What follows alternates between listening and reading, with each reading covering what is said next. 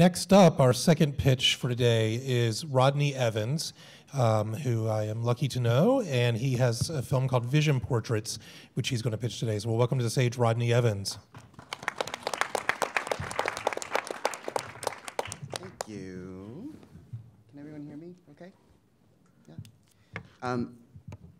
I am a Brooklyn-based filmmaker. First of all, I just want to thank Doc NYC for inviting me to participate in this program. I want to thank all the panelists for taking the time to come out and to give feedback and advice.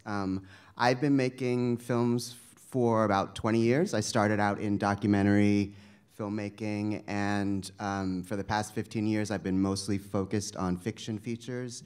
I did a fiction feature called Brother to Brother, which dealt with the younger, rebellious generation during the Harlem Renaissance, which premiered at Sundance in 2004. And then I did a second fiction feature called The Happy Sad, which premiered at the IFC Center and Sundance Sunset Cinema in LA in 2013. And both of those films were actually made with my having been diagnosed with a degenerative eye condition called retinitis pigmentosa. So I have no peripheral vision and very minimal night vision. And I found that as my filmmaking process continued, that became more of an issue, and I started to think more about how I would continue as a filmmaker having been diagnosed with this condition. So that led me to my current documentary, which is called Vision Portraits, and it follows me engaging with blind artists and cutting-edge scientists after being diagnosed with this degenerative eye condition. And the artists are a photographer named John Dugdale, a writer named Ryan Knighton, and a composer named Marcus Roberts. And the film really follows them in depth, and you look at their creative struggles. I would say all of my work really deals with artists and the creative process and the creative struggles of artists. And this is very specifically looking at blind artists and the ways in which they continue to make art in spite of the obvious obstacles that they face. And the film also deals with clinical trials, looking at sight restoration. So I am going to interview a gentleman named Mark Humayun, who works at the Doheny Eye Institute, and they do something called the artificial retina, which gives some vision back to blind individuals in terms of shadows and shapes, and they're doing a lot of clinical trials. So part of the film is going to be about whether or not I am able to participate in one of their clinical trials, and that will be something that is followed, over the course of the film and interwoven throughout the portrait. So my journey as a filmmaker, dealing with this condition and potentially going through this clinical trial will be interwoven throughout the portraits and to create a cohesive whole to the film. And I should say that we're in very early production, so we're probably at the polar opposite end of where For Akeem is. I've been able to shoot what I can with a very small foundation grant and in-kind services from friends who have been willing to donate their time and shoot with me in very limited time. So I've been able to spend a couple of days with two of the subjects, John Dugdale and Ryan Knighton, and I'm seeking completion funds in order to continue shooting, to shoot with Marcus Roberts in Florida, and to continue shooting the scientist out in Los Angeles, and to gauge whether or not I can participate within one of these clinical trials. So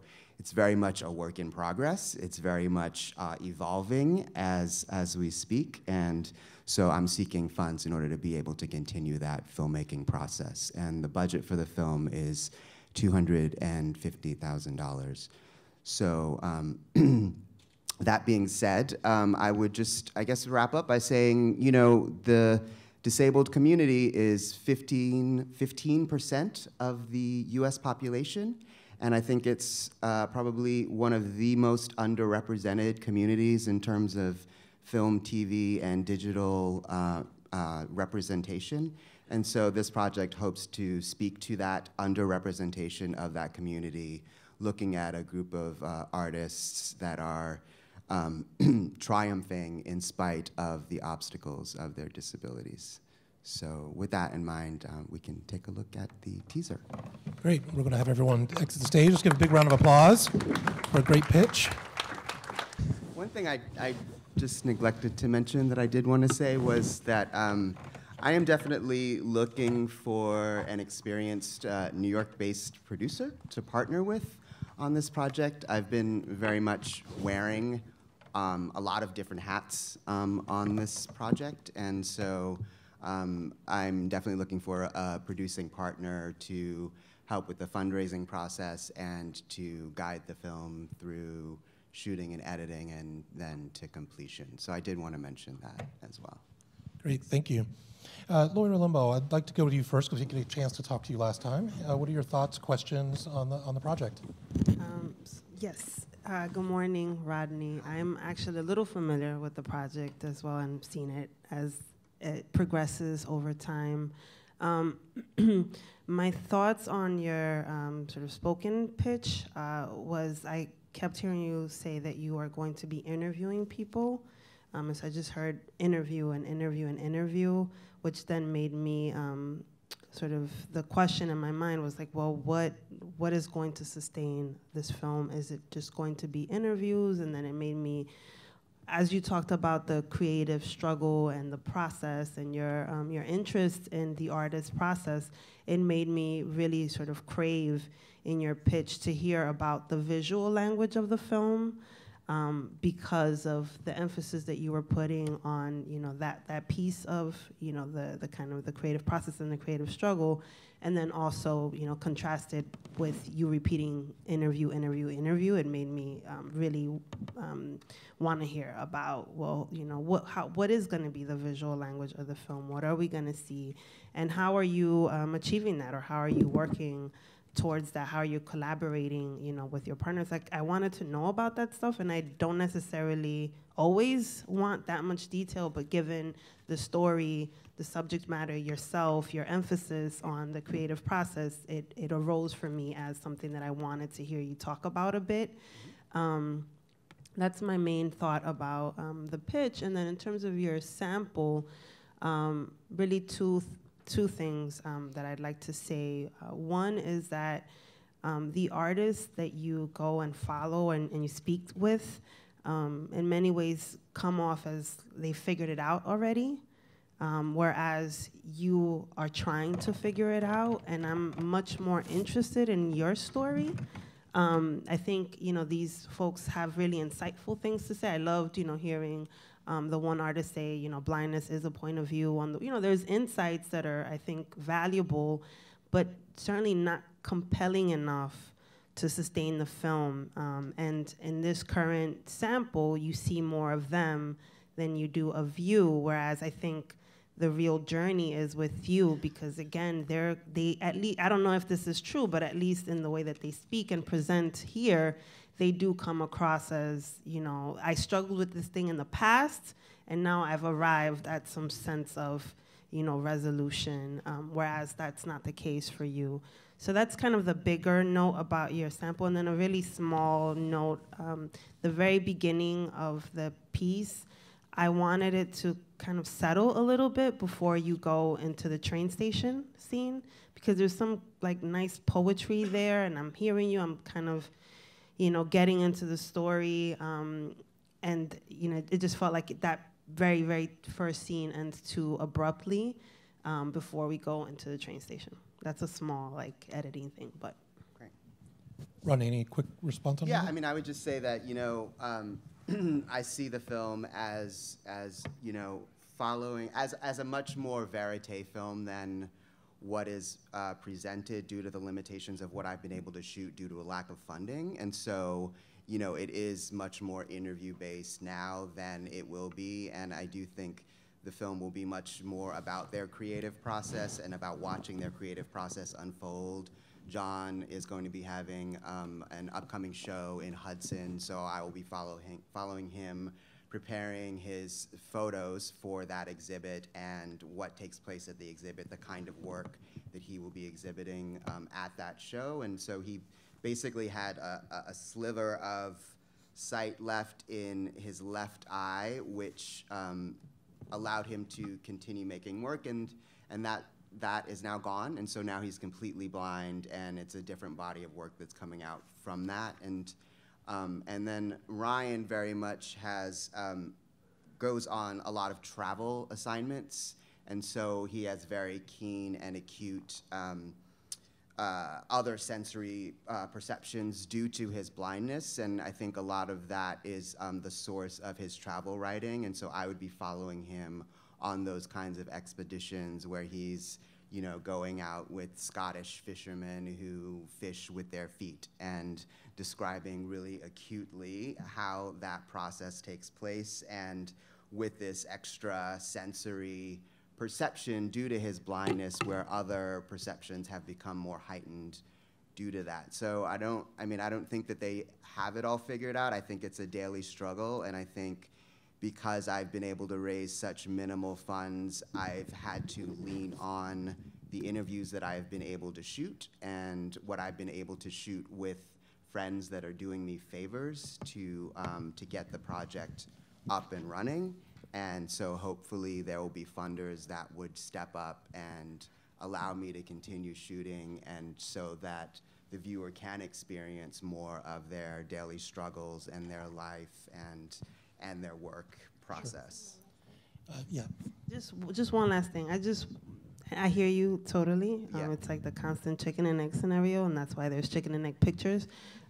We all know that struggle, and so I hear you loud and clear. I just want to leave a thought with you that you perhaps might be very interested in the artist, and for me as an audience member, I am interested in you from your pitch and your sample, and so I think there might be a little bit of a tension there, maybe or may not, but just want to leave you with that thought. Sure. Elaine? Well, that's a lot of what I was going to say, and I think it's certainly a very brave thing to experience this and then go into making a film about it. And what I would hope, and it's certainly a process, but as you learn these things, how is it informing you and kind of your look on the world? And I think if, it starts with you and your diagnosis and then how you set out to find that, I would hope that's kind of part of the journey, that it's your journey, And Julie from WNET. So I think I kind of disagree with both of you, only because you introduced the film as a film about artists and yourself. So I think your idea is that you're profiling 2 or 3 other artists, not just your story. And I have to say I'm so blown away by the courage of you and the people that you are following, because I'm not sure that I would manage to be that independent if I were blind. So I think having 3 stories or 4 stories, I think will be a stronger film, because it's more than one person's experience. But I love that you're following artists, and I love that you're following people who have overcome or have learned to live with a disability that is so daunting. It's so daunting. I would add to your pitch a little bit more of a description of how you see, because you are a director, and I would like to hear what it looks like when you look through the lens of a camera, because you're shooting and you're going to continue to shoot. So I would like to hear a little bit more about that. I think that your description of the film is a little bit scattered, but it's probably because you are so early in the process, and you have a lot of ideas and a lot of different tracks you want to follow. I think you have to think about what you'll do if you don't get into one of these experimental programs for your condition, because if you're dependent on that and it doesn't happen, you have to figure out where the trajectory of the film is going to go. Yeah. Lucila, it's a chicken and egg scenario here. So chicken and egg, what was first? Thoughts? Well, I'm also familiar with the project, and congratulations on seeing how it continues to evolve, Rodney. And also, I like to point out that it's great that you're not limiting yourself. Like you were a fiction, filmmaker, and now you're in documentary. You're a filmmaker, and you're finding what's the best way to tell the story. So it's in a ways welcome back to documentary, but at the same time you're a filmmaker, so you don't need to be welcome back. Yeah. I want to make a comment about your pitch that I think it's important to take into consideration when you talk about disabled community and artists with disabilities. I would like to hear it sound more urgent, because it's very important and it's very unique. There's not many films about this. There's a couple of films about blind artists or people who live with blindness or with other disabilities, but what you're doing here is very unique, and it comes from a personal place also. So I think that can be emphasized much more. And this is something that you're struggling with, and that is part of your day-to-day life. So it's even more urgent, and it's even more serious for you. So I want to see that urgency in how you present it, and then I think that could be part of the setup in the trailer as well. Because there's a good point about when we see the artists talking about how they deal with their disability, with their blindness, it's like they figured it out already.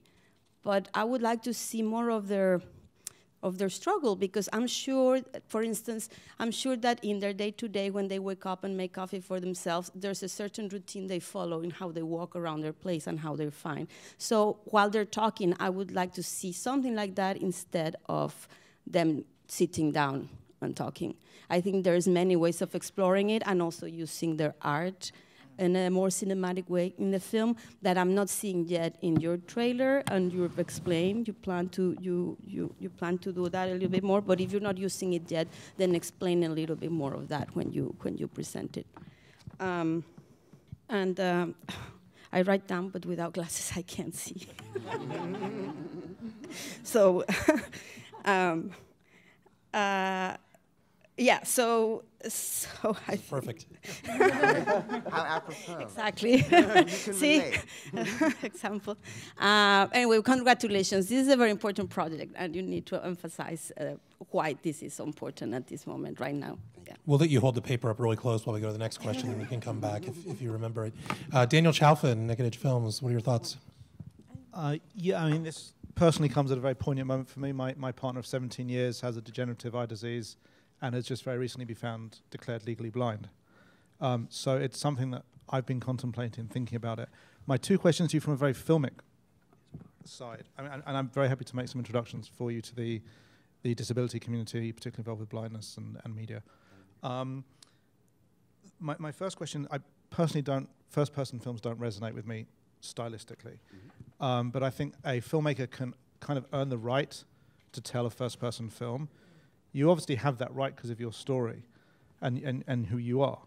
But it wasn't coming across to me in this material. And so I'm curious if you are using that as a device because you haven't yet worked out how to tell a story about blindness, or if that is your intent was always a first-person narrative. And my second question is, and I think for me this gets to the heart of the matter for a film like this and the unique ability you bring to the film, which is how can you make a film that is accessible for the blind community and experiential for the seeing community? And I'd love to hear you talk about those in a pitch and in general. Hey, Lucila, did you find your question with your glasses there? Yes, I just wanted to add one thing. I think that in the trailer, it's okay to use title cards. For many trailers, it's valid. So I would like to know a little bit more about the artist. I don't know if this is a question to all of you. I don't know if you would agree. But if there is a title card about who is this artist or what they do, something briefly, because it's in your pitch, but I would like to see it in the trailers, just as information. But Chris Clements, what are your thoughts on the project?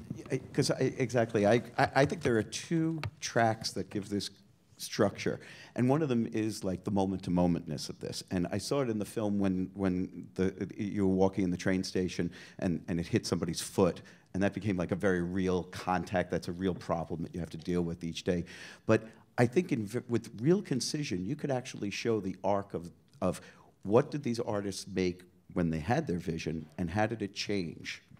You know, whatever, if photographs, video, whatever they do, it must have changed. And it's not just because of what the limits that this is placing on them. It's how they're seeing the world. Their perception of the world is changing, and that's what makes it so compelling that they're artists. And I feel like if you could just give us, a few iterations of how that change went, and then couple that with like what you were saying about in the morning, the process of how to get themselves together. That's like you're going from a macro and a micro, and I think then you really got your arms around the nature of this thing that you're trying to document. Janet? Yeah, I just want to add to that. So I am really curious about the artists, and I think it's important to create a visual style that shows the progression of their art. So they were all the people that are going to be interviewed in your film are artists, and then they have become blind. Is that right? Yes, at different phases. John lost his vision due to CMV retinitis, which is an AIDS-related complication, and through a stroke, and lost his vision at the height of the AIDS epidemic, and was at St. Vincent's in the AIDS ward and lost his vision over the course of a year and a half. I mean, that's a story right there. Sure. And then Ryan wrote a memoir called Cockeyed, where he was diagnosed at 18 and was very much a punk rock teenager who was filled with piss and vinegar and all of the emotions of an 18-year-old, and kind of was in denial that he had this condition, and and very, I think, acutely and perceptively documents what it was like coming of age and losing his sight over the course of about 5 to 10 years, diagnosed at 18. So I would add all this to your pitch, because what you're describing about your characters did not come across in the pitch at all, and those are really rich stories. And I think, if you're going to share their stories, your story is one of the stories showing the progression. So, what stage you're at. I don't know when you began documenting yourself and turning the camera on yourself, but if each artist, if you can have the progression and the arc of the film build through each of their stories, culminating in wherever you end up with your trial treatment or not. But I do think it's important. I wanted to know more about the artists, and it was confusing. I didn't understand who they were and what they did. And we don't have to stop there because we're out of time. I disagree with that, and you should think about not going to the artists' lives too much. Were you disagreeing? Wait, Daniel. We're about to have a fight on stage now, but we're gonna stop it from happening. Rodney, you're very early stage, so you've got a lot of thoughts here about things to address in the trailer, and we understand where you're at. Congratulations on a great pitch. Let's hear a big round of applause.